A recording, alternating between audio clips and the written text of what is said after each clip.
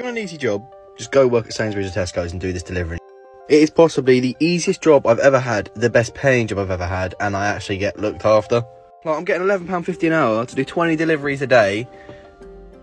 I sit here for half the time. I don't do much. Like, I just sit on the side of the road waiting to do these drops, and I just eat, drink and like vape every once in a while. Like, all the customers, like, lovely. Like, I haven't had an occasion where they, like, you get 500 quid after your 3 months when you started. Like, I'm literally just a number to Sainsbury's. Like, and it's literally the sickest job. Like, I'm not joking. Don't work in the store though. That's boring.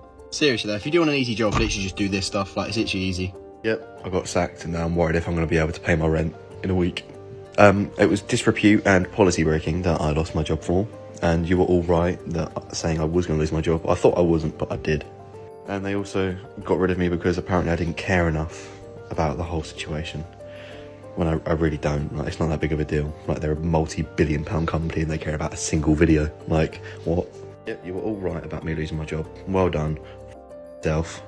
I'm now going to go and apply for jobs. So, yeah, see you around.